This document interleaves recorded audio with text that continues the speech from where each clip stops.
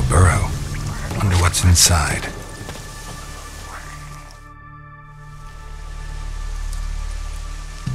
Johnny?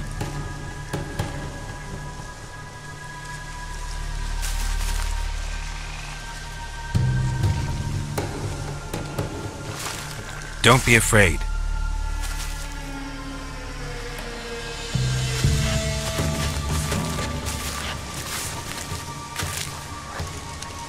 You're a Bucka?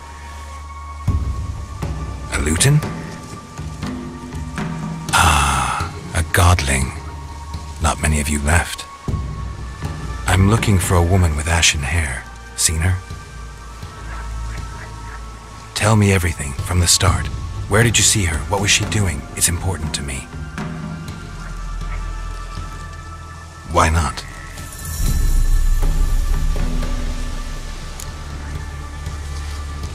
What's wrong? Can't talk? Why? Lost your voice? Can I help you somehow?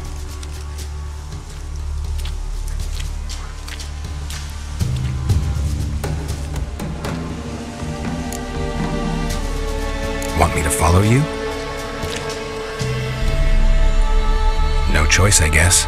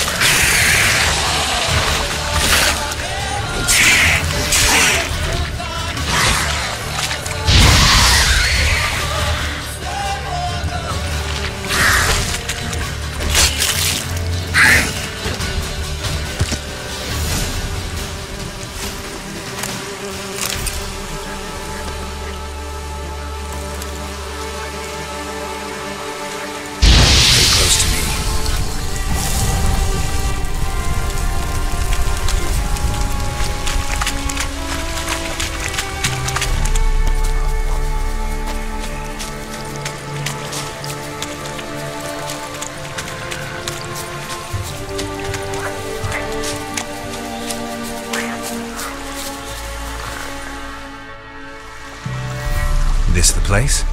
Let me look around.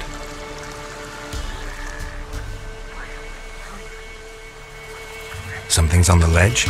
Something that'll get you your voice back?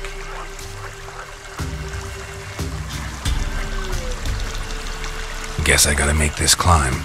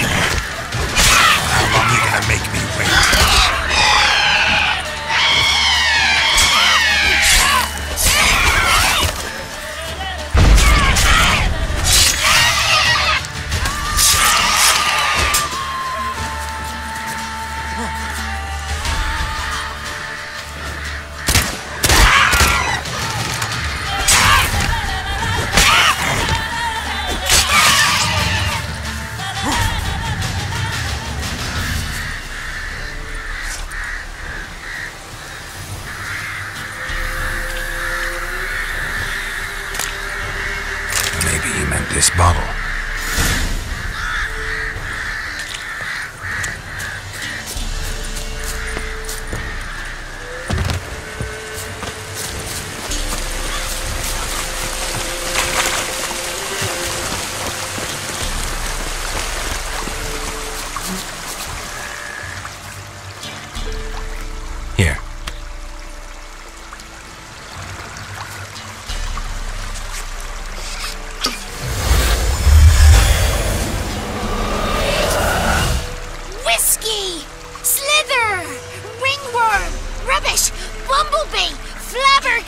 did! Ha!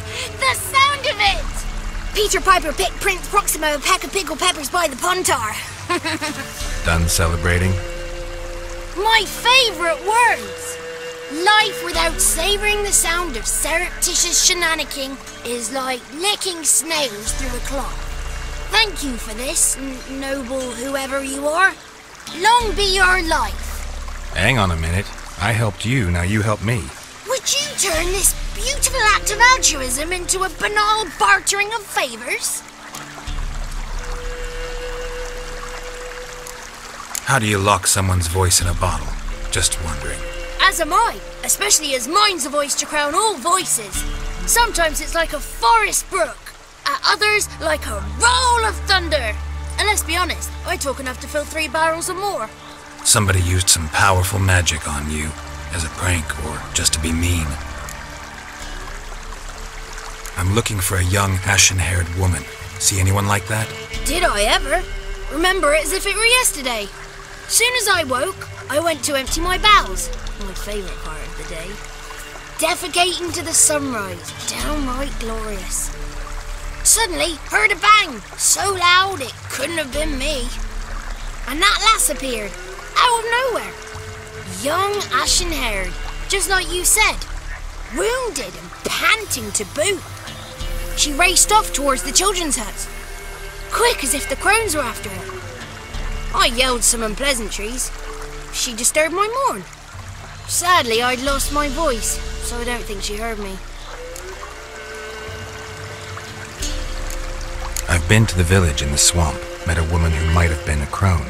Did she seem confused to you? Nuts, completely. So I'm not crazy. That's no crone. That's the granny who takes care of the orphans. Claims the kids made me up. Me! An orphanage in a swamp? What do you have against swamps? Lived here my whole life, and I heartily recommend it. What do you know about the crones? They're as old as this forest.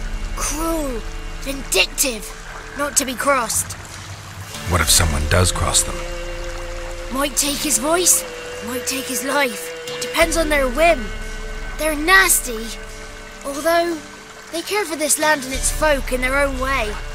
Supposedly they always keep their word, but you must be careful what you ask for. Won't find them until they want to be found.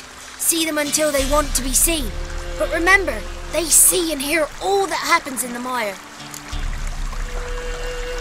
She ran off toward the orphanage. Kids could know something, or the old woman who takes care of them. Oh, that old hag don't speak to strangers, and you're a stranger. Will she talk to you? I have spoken to her, got my ways. So be it. You helped me and I'm no bore. Come with me.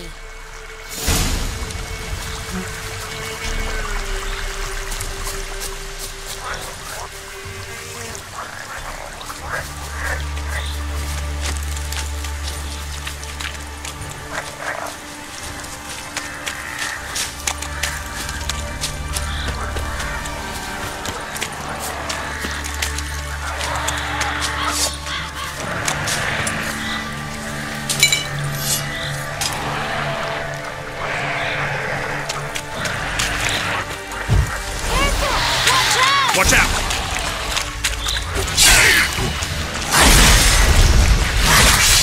Come on!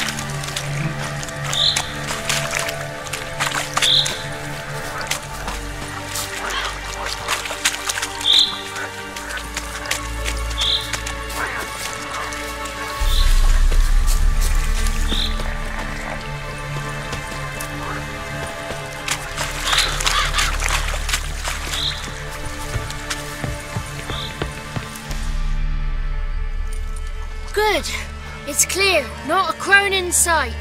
I need to sing to Gran. That ought to calm her.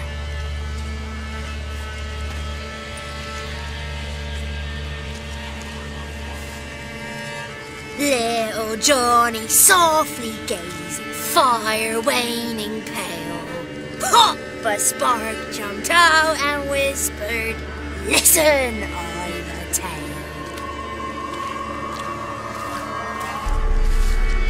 You got your voice back. I did, though I seem to have lost an octave somewhere in the process. I shall look for it when I get home. You're not allowed here, Johnny. You shouldn't have come. Calm down, Gran. Don't get angry. It's not good for you.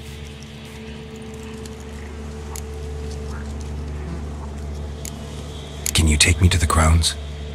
Forgive me, Gran, but this fellow absolutely must talk to the ladies. No, she's not allowed.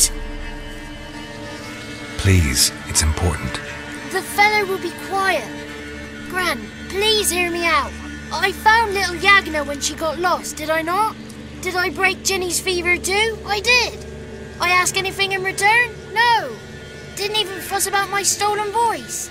Well, now I want something. Gran, help this fellow. Because otherwise he'll pester me day and night, even during potty time. His lass is missing. Perhaps the ladies can help find her, eh?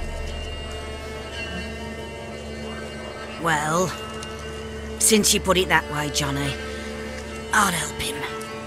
Come with me.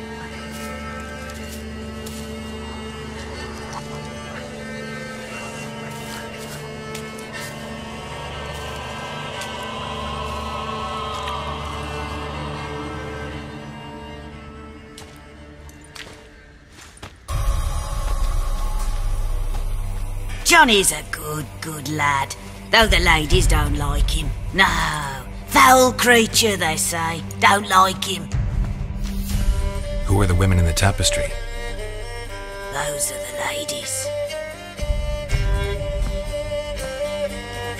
Ladies lovely, with power o'er all, beseech I thee, answer my call. Before you a worm crawls, wretched and small.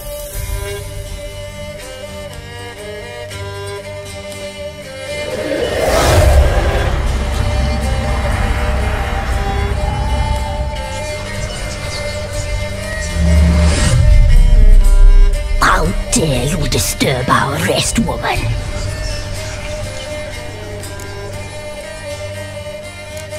Someone speaking through you? Good looking and clever, too. Where have you been hiding, boy?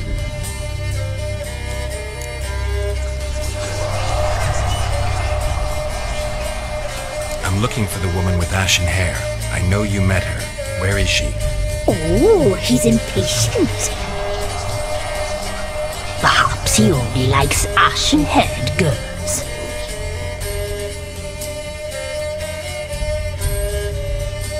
It's clear you met her. Tell me everything.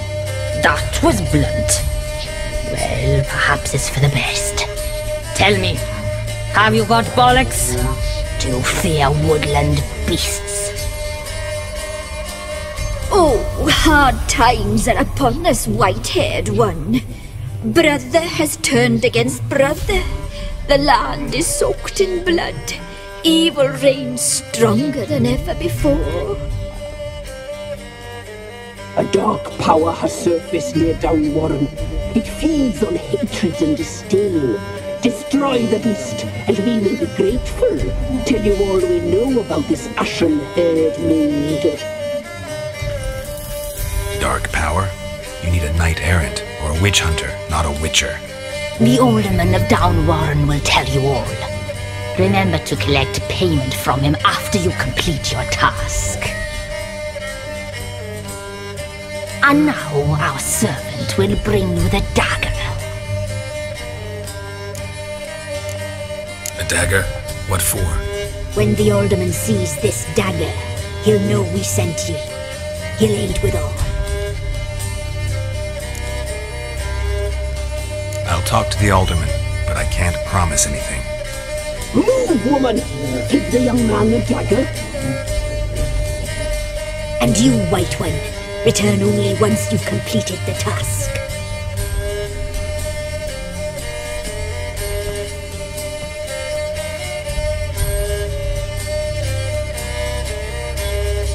Aye, mistress, right, on me way. Dagger, gotta bring the dagger. The dagger, for you. Ladies told me to give it you. Here it is, the dagger.